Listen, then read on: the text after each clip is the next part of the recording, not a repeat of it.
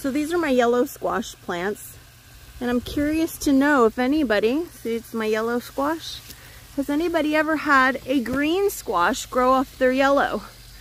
This is the same plant, and it's growing a green one and a yellow one. I find that very interesting. It's the same plant, and it has one green and one yellow right now.